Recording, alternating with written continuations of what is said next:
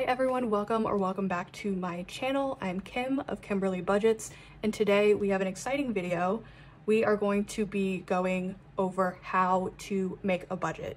I know I have a lot of new subscribers, which, hey y'all, thank you so much for joining me. So I just want to walk through how exactly I go about making a budget. One thing I do want to note about this video is that it is not my actual budget. I adjusted some numbers to make it more realistic and make it suit more people in their different scenarios. And the way I set my budget up is a little bit different, and I found that it's made it a lot easier for me to do the cash envelope system. So we're gonna walk through that in this video, so stay tuned. So the first step is to make a monthly bills calendar.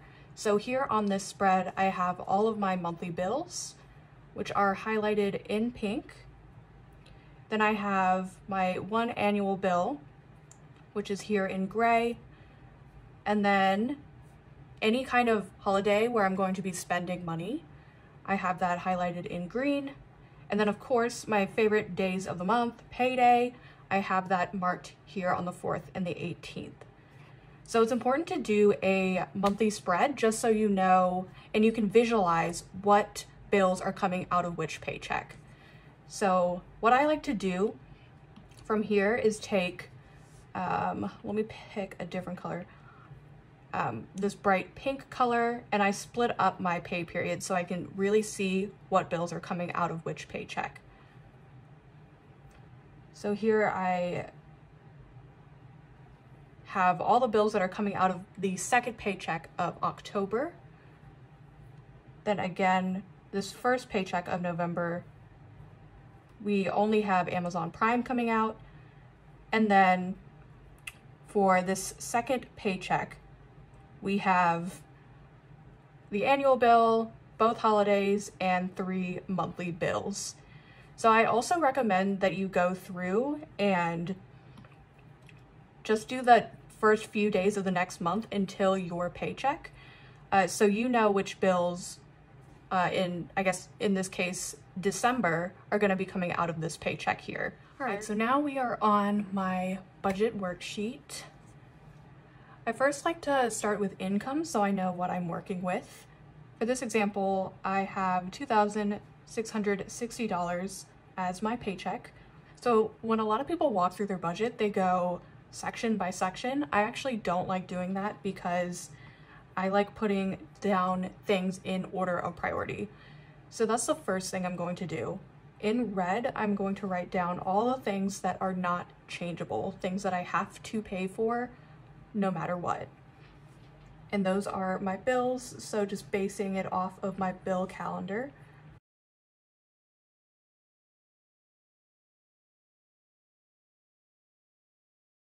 So these are the things that I know I have to pay. So I'm going to go ahead and add those things up.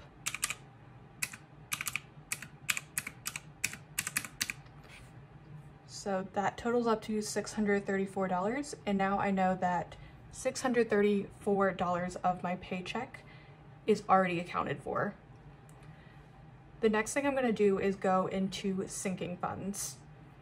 So I know 3 sinking funds that are really common for folks to have is car, healthcare,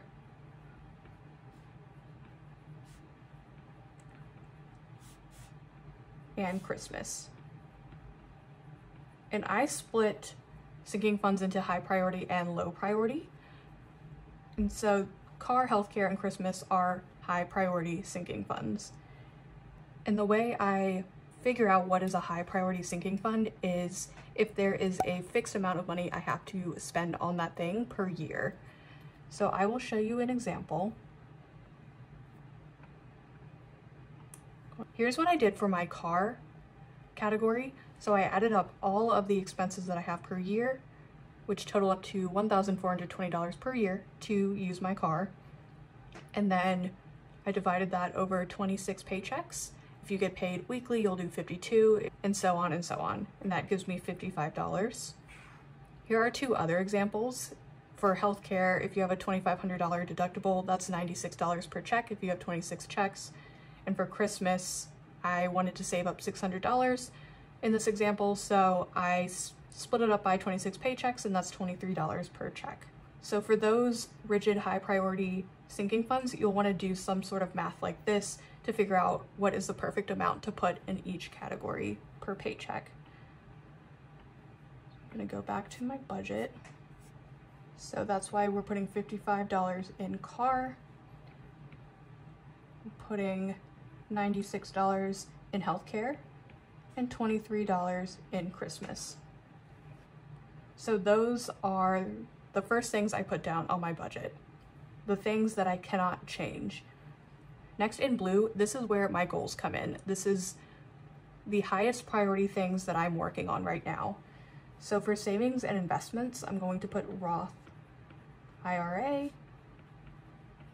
to max that out, putting $230 in there, and that brings this total to the section to $230.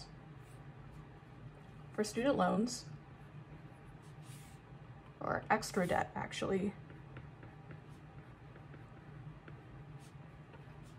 I would love to put an extra $1,200 towards debt.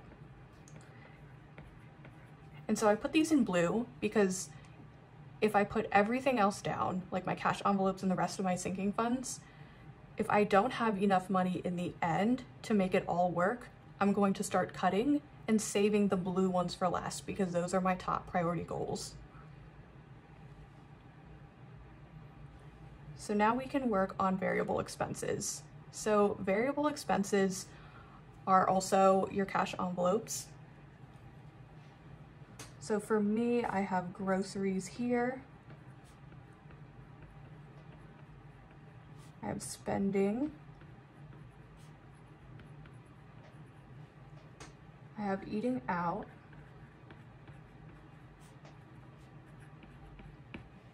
I have entertainment.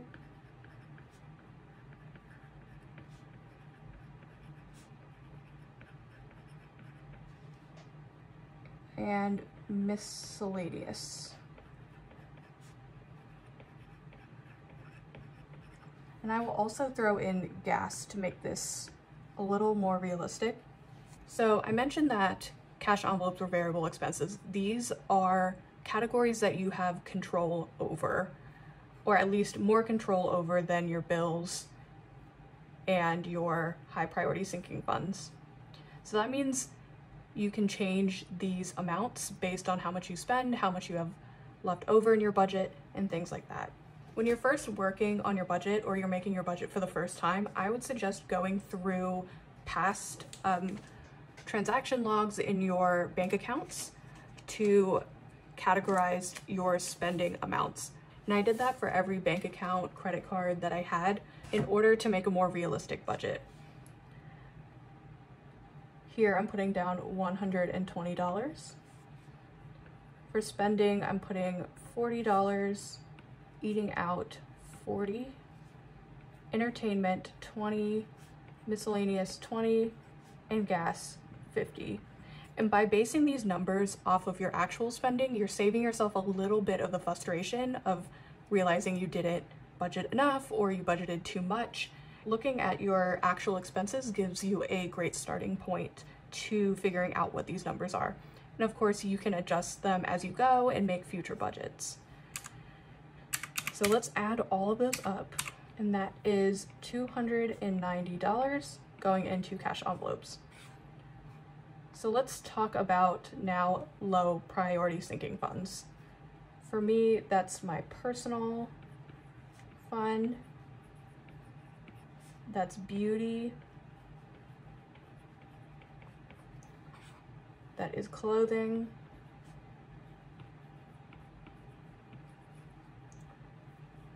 and that is birthdays.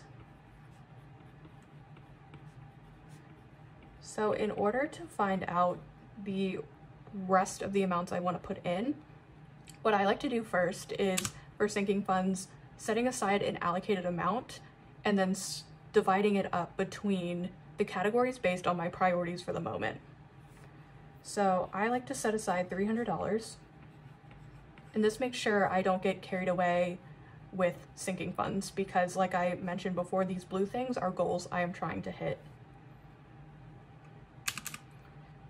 So let's take 300, subtract the sinking fund amounts that I know are locked in. So car, healthcare, and Christmas. That leaves me 125 for the rest of my sinking funds. For birthdays, I don't have birthdays coming up, so I'm putting $10. And that's something you can do based on what you have coming up in your life and shifting around the money based on actual events that are happening. So minus 10, that's 116 left. It's getting cold, so I want to save up for a winter coat. So I'm putting 60 there, and that leaves me 56. For beauty, I'm just going to put $20. There's nothing I really need to buy, so I'm putting 20, and that leaves me with $36 left for personal. So let's add all of these up and make sure it is at 300.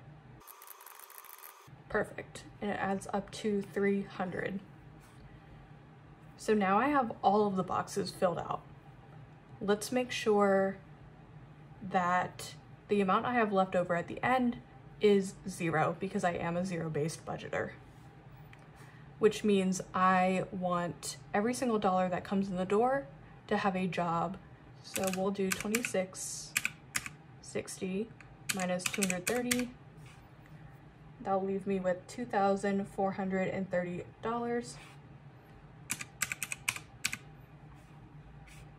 minus the bills category will give me $1,796 minus variable expenses. That will give me $1,506 minus 300 for my sinking funds gives me $1,206 left over. Extra debt, $1,200 goal, and it looks like I have $6 after. So, like I was saying before, I want a zero-based budget. So I want this $6 to go somewhere. In the first place I look are the blue categories. Those are flexible, and they are my top priority. So between Roth IRA and extra debt, I have to figure out where the $6 are gonna go. And I am going to put it into extra debt, because my Roth IRA, if I continue putting in $230, it's going to max out at the end of the year anyway. And in this example, I'm consistently doing that. So I'm putting $1,206 to extra debt, and that leaves me with $0 at the end. So that is pretty much how I budget. So just to recap, I start off with 1, things that can't change. So that's bills and high priority sinking funds, where there's a fixed amount I have to spend every single year. Then I work in blue and put down my priority goals. So for me, that's extra debt and investing in my Roth IRA.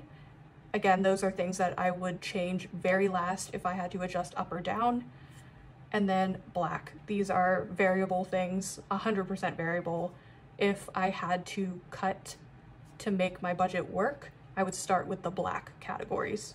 And I know this is a little bit different than a lot of people budget. Like I mentioned before, a lot of people start from the top and go down the list, but I've found that it is easier to make a budget when I jump around and go in the order of priority rather than the order of any template that I'm using. And that is it for today's video. Thank you all so much for watching. If you like this video, don't forget to like, comment, and subscribe, and I will see you in the next video. Bye.